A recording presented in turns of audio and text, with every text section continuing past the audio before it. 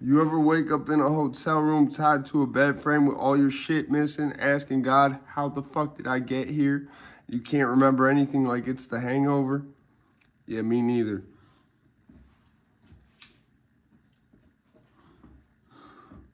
So we have to talk about something I don't really want to talk about. See, I don't know if it's just getting older. I know some people speculate your mental ability is at its like maximum power, like you know everything, period, that you're gonna know. Like the maximum, like it's a big part of the conspiracy about why they killed MLK and Malcolm X at the ages they did is because if they get to be 40 years old, it's gonna be terrible. They're gonna unlock full brain capacity. They'll be able to change the world. All right. I don't know if it's just that. The older I get, the more I have a telepathic ability when it comes to predicting fight outcomes. I knew what was going to happen there last night. I'm not even going to discuss it properly. I knew that was going to happen. Hey, Mike got paid 20 M's to take a dive. You were not fighting Mike Tyson, though. You have to really separate.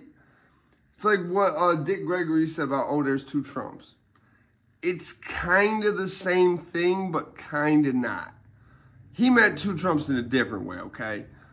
Dick Gregory might be crazy for all we know. I don't, just ignore that. Ignore that. There's nothing to see here about that. But with Mike Tyson, okay. You compare it with Michael Jordan. Think about it. Everybody who's the best at everything is named Michael. Michael Jackson, Mike Tyson, Mike Jordan. Pops is like the Michael Jordan of flying planes. His first name is Michael. The one serial killer who can't die in the movies, his name Michael. I'm named Michael. Anyway, so, who the fuck was I was going to bring up? Oh, Michael Moore. Yeah. Michael Moore is like the best at not having a side. You ever notice that? I've spoken about that on here. Michael Moore is like it's like a double, triple, quadruple agent. Like, he's got so many sides. He's a polygon. You never know whose sides he's on. He's like, Michael Moore making a documentary, I'll just have to say this, is like Steve Austin just interfering in a match. And you never know whose side he's on. He'll come out with Fahrenheit 9/11. They'll be like, oh, bowling for Columbine. They're trying to take the guns. But then he'll be like, oh, but George W. Bush is a bad guy. Oh, but the Clintons. Like, you don't know what side Michael Moore is on. He's like the fucking best at not having a side. So, that's neither here nor there. That has nothing to do with this. You have to put Mike Tyson into... There's two Mike Tysons, okay? There's Mike Tyson before the face tattoo and Mike Tyson after it. They're the same person. There is one Mike Tyson. But those are two eras. The Mike Tyson, all the shit that the Mike Tyson with the face tattoo did to tarnish Mike Tyson's reputation, left the reputation of the unface tatted Mike Tyson completely unscathed, if you notice. They're the exact same person. But here's the thing. Mike knows the face tattoo is... Sorry, I'm getting over being sick right now. We almost out the woods with it. But, it's like when motherfucker come in the door. Hey, Woods in here, brother? No, we don't do that over here. That's all on the West Coast. That's down south, man. We don't do that over here. But, anyways, friggin', so where was I getting at with this? Yeah, the Mike Tyson with the face tattoo, his reputation already been tarnished. It's been tarnished. R-word charges, allegations, whatever. He bit Evander Holyfield's ear off because Evander Holyfield was going to beat him. Evander was nasty, and people don't even like to give him that type of credit. He really frustrated Mike because he's a very fast outside-in puncher. I mean, he's got the reach, so he's going to do this. Then he's going to get close, do this. Then he's going to go back like this to where Mike's like, and that's why that happened. You know? So, people are talking about this, oh, this is so bad for his legacy. No, it's not at all. Because he understands, as well as I do, that legacy is untarnishable of him without the face tattoo. There's nothing you can do to Mike Tyson with the face tattoo that's going to affect the legacy of Mike Tyson without the face tattoo, which, let's be honest, is the real legacy of Mike Tyson. All the real big fights he did, the fights that made Mike Tyson were without the face tattoo. It's like I can't compare it to George Foreman. That was different. That was George Foreman just like, I can still do this. And he really could. The division was different at that time.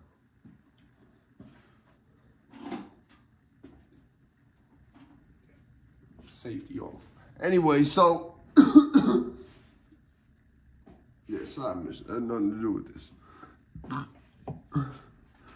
When it comes to what happened, I already knew he was going to lose. I looked at the weigh-ins. I said, I don't even need to watch this.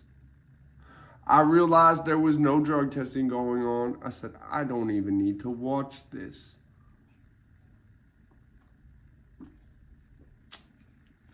I noticed the stalling and hype machine going on.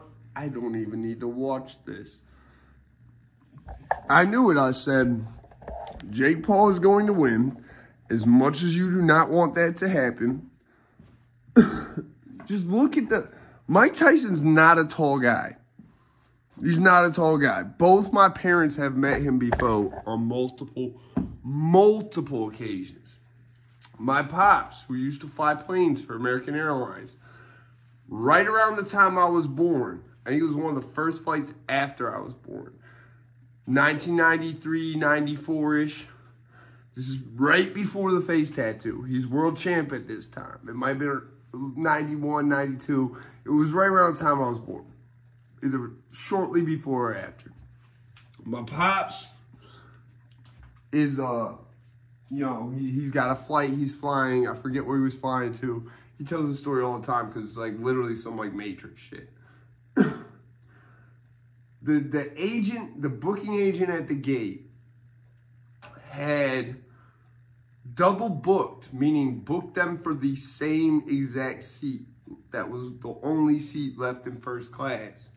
It was the aisle seat that's right behind the cockpit. I think that's called 6. I forget what it is, but 6E is on the side though, but on the aisle. So it's like 6E or whatever, because I think 6F is the one that's all the way to the right. That's the window. But they had both been booked for the same exact, because it's the only one left in first. And I've told this story on here before. He had double booked Muhammad Ali and Mike Tyson when Mike Tyson was world champ for the same first class seat. And Ali, being the guy he is, goes, man, let the champ have first. I'll go to coach while they're trying to figure out. Just off rip, just goes, I'll go to coach. It don't matter. And so my pops gets a plane in the air. They're in the air. About 10 minutes after they reach cruising altitude, they're about to bring drinks through. My pops gets a phone call in the cockpit from fucking the flight attendants in the back. They're like, Captain, can you come tell Muhammad Ali to sit down because he's just standing up, signing autographs, taking pictures with people, treating this like he's treating coach like it's a meet and greet. We can't bring drinks through. So can you please come back here and tell him to sit down because we can't even get to him to tell him that. My pop said, he's the greatest boxer ever lived. No. Hangs the phone up, keeps flying the plane. Greatest fucking story ever. Like, out of all the celebrity stories my papa have of people being on his plane who was celebrities, that and the Oprah one is the fucking best ones. The Oprah one's only cool because, like, it's just so fucking, like, weird. It's just like, Oprah does not speak to the help, but she'll have a Diet Coke. And I'll have a Diet Coke. She literally had a white lady be a spokesman for her to the flight attendants. And she was, my mom was like, if I was a flight attendant, I would smack her. He said, and my pop was like, you wouldn't be a flight attendant no more after that there. You would have lost your job and we would have had to divert to put you off the plane. And Oprah would have still been flying. So I knew this was going to happen. That's not what I'm mad about. I don't care about the fact Mike took a dive at all. Listen, you can say he took an L as much as you want. Whatever, cool. He still got 20 M's for it, though. He still got 20 M's just to pratfall on the floor. That's a dub in my book any day. Any day. And he knows as well as I do, you can't tarnish. You can't do anything to the Mike Tyson with the face tattoo that is going to change anything to do with the legacy of the Mike Tyson from Punch-Out. It's not going to happen. You cannot affect the legacy of that by doing anything to the Mike Tyson with the face tattoo. The R-word charges couldn't do it. Nothing. Tommy Morrison, nothing. Nothing.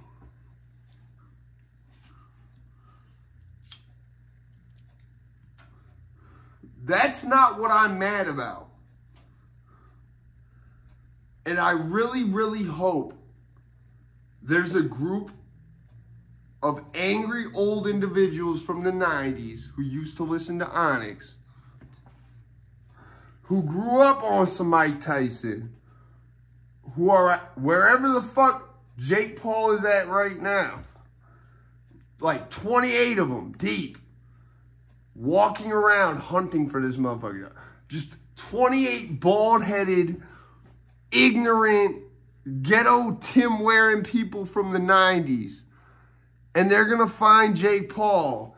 And he's going to be on the ground staring at the roof of the church and staring at the Back the Fuck Up album cover with like 28, 40-something-year-old names just...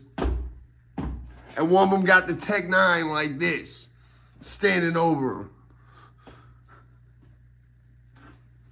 That's what I would like to see.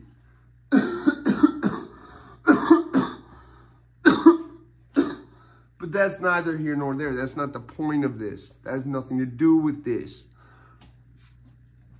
Why am I mad? Jake Paul goes, well, I just had this crazy idea, you know. Doesn't mention that, oh, Eddie Guerrero died yesterday. I could see, like, Logan's face when they're doing the thing. Logan's like, we really shouldn't be doing this. We really shouldn't. And it's funny because I've never even, like, really watched their content. My wife used to when she was much younger. And she's like, oh, Jake is so much more reserved than Logan and shit. And I'm watching that entrance and, like, Logan knows, like, who works with WWE, he knows he's going to hear from guys like Undertaker, Shawn Michaels, all the guys in the back and who are now doing training and shit. Guys like, especially guys like Dean Malenko. And he probably has a direct working relationship with Dean Malenko, given the weight class and style that he does. They're all very mad. Ray is probably fuming. Someone might shoot on Logan Paul in his next match. They might really shoot on that man over that. Like, and you could tell he does not want to look direct ahead. He just wants to look to the side like this the whole time in the fucking lowrider. When someone came to me and said, and did you see what he did with his entrance? I didn't even see it, and I knew what I said. He did that shit with the lowrider, didn't he? Didn't, like, literally the day after he died, and says nothing about Eddie Guerrero. See, it would have been a little bit different if, like, you had the announcement or something that said, oh, he's paying tribute to great fallen legend Eddie Guerrero, whatever. First off, if you notice, Rey Mysterio did that shit with the lowrider once, period. And it was never again. And that was out of respect. That was out of respect and not wanting to get something that was meant as a tribute misconstrued as you stealing someone who's dead's gimmick, be trying to ride their coattails. Trying to ride their dead-ass coattails. So, that's where my problem with it is. And that's why I really hope like 28, 30 deep, like just people who used to listen to Onyx in the 90s who are all 40 years old and bald. People who look like the dude Breaker I was with in jail. I don't know why your name is Breaker, but that's your name. Yo, Breaker was like the most gangsterous motherfucker in that dorm, bro. It's like one of those names you don't want to ask. Why are you named Breaker? So fuck yeah, I just hope like 40 of these motherfuckers all look like Breaker. Jack this fuck just came out of doing 10 in the pen. Seen this shit. This is the first shit they see when they come home. And they just happen to be local to Jake Paul. And he wakes up looking at the Onyx Back the Fuck Up album cover standing over him 30 deep in real life. I hope that happens. I'm not threatening. I'm hoping for shit like Obama. It wasn't illegal when Obama hoped for things, was it? No. Hoping, it's not illegal to hope for anything. We're not saying we're going to do anything. We're saying we would like to see something happen. Real story, true story right there. So I'm very disappointed. Mike took an L, but at the same time, bro, he got grandkids. If you told my pops, who will never take a dive for nobody, hey, go in this ring, get hit a few times and fall on the ground for 10 seconds, we'll give you $25 million. I can't say my pops will do it because I don't know his, like, if he's as broke. I don't know Mike Tyson's financial situation. I know if my pops was broke and it was like going here for like 5 minutes, just fall on the ground eventually and then just like count to 10, you're not really even knocked out. Like, my pops would probably do it. If he really needed the money and he knew he was getting $25 million, I don't think for 20 M's pops would do it, but I know for 25, 30, my pops might do it. He might do it. You know what I'm saying? I'm saying, like, even for me, if I was like, yo, pops, just get this on camera. No, what the fuck you want me to get knocked out on camera for? I'll pay you $30 million.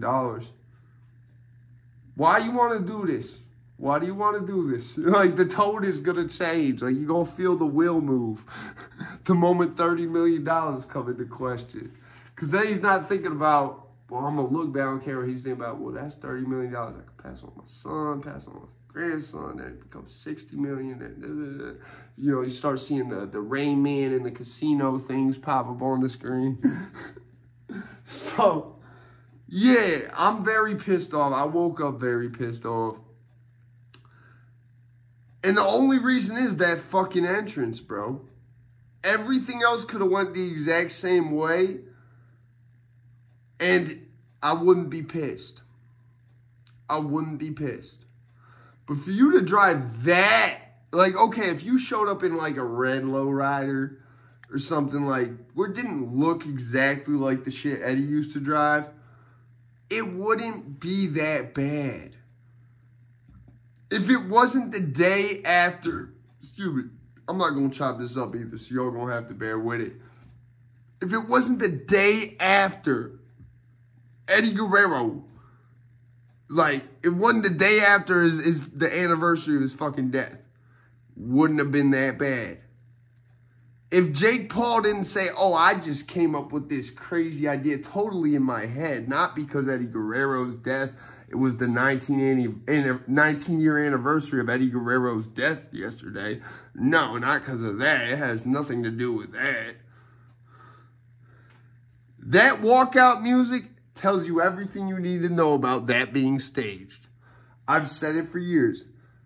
Boxing fake, MMA fake, wrestling fake. The only difference is wrestling's the only one that's fake all the time.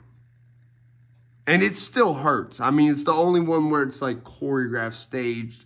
A winner has been decided. That's what I mean by fake. I don't mean fake as in it's not real. I mean it's fake as in it's staged. Jake Paul, I really hope like 40 fucking people who are like all in their 40s, used to listen to Onyx and now look like them, find you in public. And you wake up staring at the Back the Fuck Up album cover. But instead, just like 5 people, it's 40 people standing over you. And like 3 of them have Tech 9s. I'm out this bitch.